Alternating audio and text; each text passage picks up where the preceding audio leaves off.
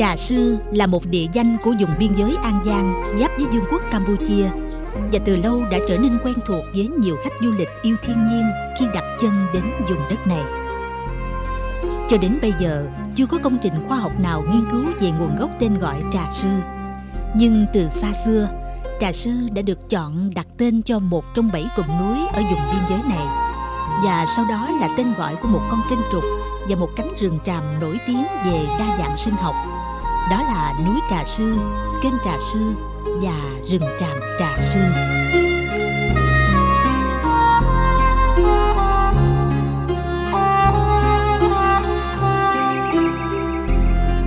Danh xưng Trà Sư đầu tiên được đặt tên cho một cụm núi trong vùng Thất Sơn. Theo sách Đại Nam Nhất Thống Chí và một số nhà nghiên cứu về Thất Sơn, thì cụm núi Trà Sư xưa kia có tên là Ốc Nhâm, gồm có núi Dài, núi Khét, núi Trà Sư và các núi nhỏ khác lân cận. Sau này khi có hệ thống giao thông lớn cắt ngang núi Dài, núi Khét, giữa núi Dài và núi Trà Sư thì mới hình thành vị trí địa lý của núi Trà Sư như hiện nay, thuộc địa bàn huyện Tịnh Biên, nằm dọc quốc lộ 91 qua cửa khẩu quốc tế Tịnh Biên, Châu Đốc và Campuchia. Theo các bậc cao niên, Trà có nghĩa là ông và Sư là thầy, nghĩa nôm na là ông thầy tu. Rằng xưa kia có một người tên Trà đã đến vùng này tu hành đắc đạo nên gọi là Trà Sư. Ông già tôi nói lại đó là cái núi này đó là cái núi Trà Sư, chứ Trà Sư nó không có nghĩa mà không có trúng. Thì để hỏi sao thì nói cái đồi nhỏ đó, nó có hai cái đồi. Cái đồi nhỏ đó hồi đó có ông thầy Trà. Ông thầy Trà tất nhiên là người Chăm đó, tu ở đó, hút thuốc đó, rồi sau đó thì thành danh tới giờ. Các bậc tu hành tại núi Trà Sư thì cho rằng tên gọi trước đây của Trà Sư là Tà Sư, vì trên núi có một cái miếu thờ ông Tà theo tín ngưỡng của đồng bào dân tộc Khmer. Từ Tà cũng là từ được dùng phổ biến trong danh xưng của vùng này, như đồi Tà Bạ, núi Tà Lơn, vân vân. Tôi cũng có hỏi những người già thì cũng không có giải thích vì sao nó có cái tên này, Tà Sư hay là Trà Sư, không ai khẳng định hết. Nhưng mà tôi cũng tìm hiểu thì ở đây tôi thấy rằng nó có cái sự pha trộn văn hóa dân gian giữa người Khmer và người Việt. Nó hình thành nên nó là một cái nếp là tín ngưỡng, một cái nếp tín ngưỡng dân gian. Cho nên nó là gọi là núi Tà Sư thì tôi nghĩ là đúng hơn.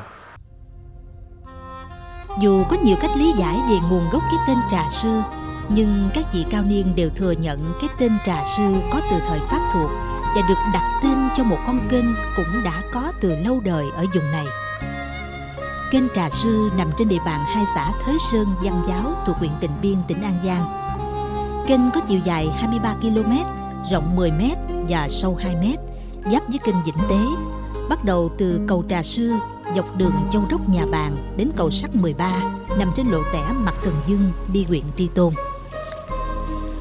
Hiện không có tư liệu nào ghi chép về lai lịch của con kênh này. Người ta chỉ biết đến qua những lời truyền trong dân gian. Theo đó, kênh được đào trong những năm 1830 đến năm 1850 trên cơ sở khai thông con rạch nhỏ có sẵn để ngăn lũ núi, tháo chua rửa phèn và dẫn nước phù sa phục vụ cho khai thác các cánh đồng còn hoang hóa thời bấy giờ thuộc khu vực Thới Sơn, Văn Giáo. Từ xa xưa, kênh Trà Sư đã có đặc điểm của một con kênh trục, và sau năm 1975, Bộ Thủy lợi và Bộ Giao thông cũng thừa nhận tầm quan trọng của con kênh này và tiếp tục quy hoạch mở rộng kênh Trà Sư thành hệ thống kênh trục ở địa bàn này. Người Pháp phải cho đào bằng sá, không biết mấy lần tôi biết nhưng ít nhất là một lần, bởi vì là khi tôi biết thì con kênh này nó đã lạng rồi mà cái dấu vết của cái sáng đó thì còn.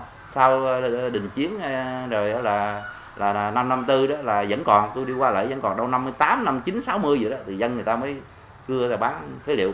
Thì là đây là cái công trình của nó liên tục của cuối thế kỷ 19. Thì con kênh này đã có rồi.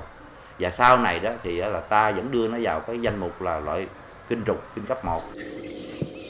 Cái tên Trà Sư còn gắn liền với cánh rừng tràm nổi tiếng đa dạng về sinh học và phong phú về sinh thái ở đồng bằng sông Cửu Long.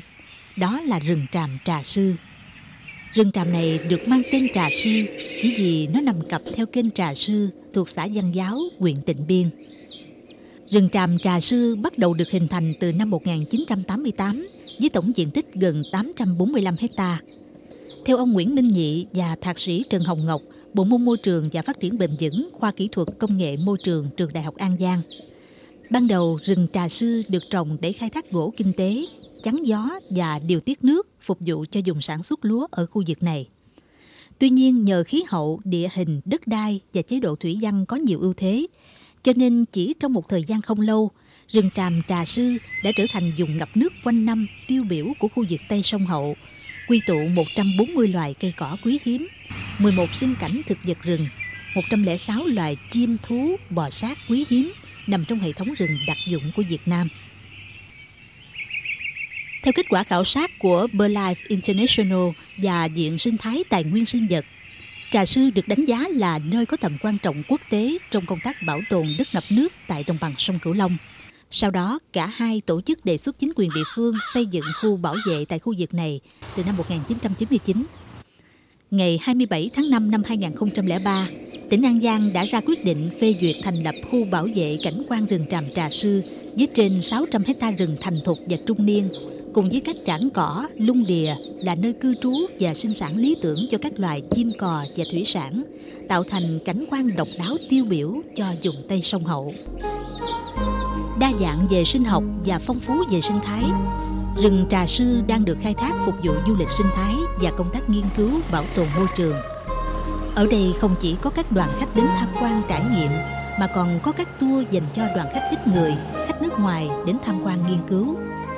Từ đây, cái tên Trà Sư bắt đầu vang xa không chỉ trong nước mà cả với bạn bè quốc tế và trở thành một thương hiệu nổi tiếng trong các tour du lịch sinh thái. Người dân An Giang tự hào về địa danh Trà Sư.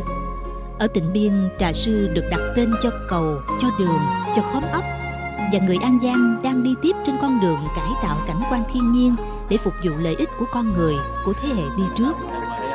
Địa phương này vừa thông qua dự án quy hoạch núi Trà Sư thành một khu du lịch với diện tích 9,61 hectare, gồm các dịch vụ vui chơi giải trí và nghỉ dưỡng. Dự án sẽ khởi công vào năm 2012 và hoàn thành vào năm 2014. Mặc dù nguồn gốc cái tên Trà Sư chưa được định danh chính xác từ lúc nào, nhưng có thể nói địa danh Trà Sư bao phủ cả một vùng địa lý khá rộng lớn của An Giang, góp phần phát triển kinh tế xã hội của tỉnh này và có ý nghĩa quan trọng trong công tác bảo tồn đất ngập nước tại đồng bằng sông Cửu Long. Và nét độc đáo của Trà Sư ngày nay chính là do con người đã tạo ra. Chào mừng quý khán giả đến với tiết mục Đi tìm địa danh. Câu hỏi kỳ trước: 1. Địa danh Lộ Vòng Cung thuộc địa phương nào? A. Hậu Giang, B. Cần Thơ. Câu 2. Có bao nhiêu người có cùng dự đoán? Tiết mục đã nhận được 157 tin nhắn của quý khán giả. Đáp án kỳ trước: câu 1, B đúng. Câu 2 có 69 người dự đoán đúng. Giải thưởng giải nhất thuộc về chủ nhân số điện thoại 0979 539 380. Giải nhì thuộc về khán giả Hồ Văn Bích số điện thoại 0167 941 5820. Giải ba thuộc về chủ nhân số điện thoại 0169 480 8010. Câu hỏi kỳ này: 1. Địa danh Trà Sư thuộc địa phương nào? A. An Giang, B. Đồng Tháp. Câu 2. Có bao nhiêu người có cùng dự đoán? Để tham gia tiết mục Đi tìm địa danh, các bạn hãy soạn tin nhắn với cú pháp GGST cách X cách Y rồi gửi 6234. Trong đó GGST là từ khóa của chương trình, X là phương án lựa chọn của bạn, Y là số người có cùng ý kiến với bạn. Với cước phí 2.000 đồng một tin nhắn, hạn chót nhắn tin là 0 giờ ngày thứ 6 hàng tuần.